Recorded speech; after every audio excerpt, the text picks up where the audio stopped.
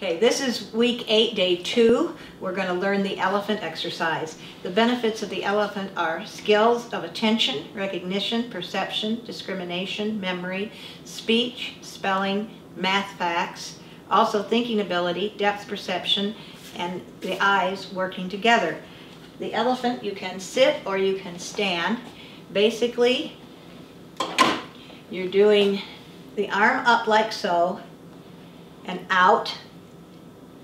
So it's a version of the lazy eights. You're going to bend your knees and you're simply going to go up and down as you do your lazy eights.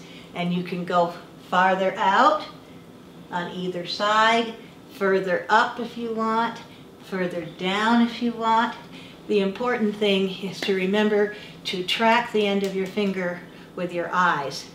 Another version of this exercise is to focus on a spot far beyond the end of your finger, and that is the elephant.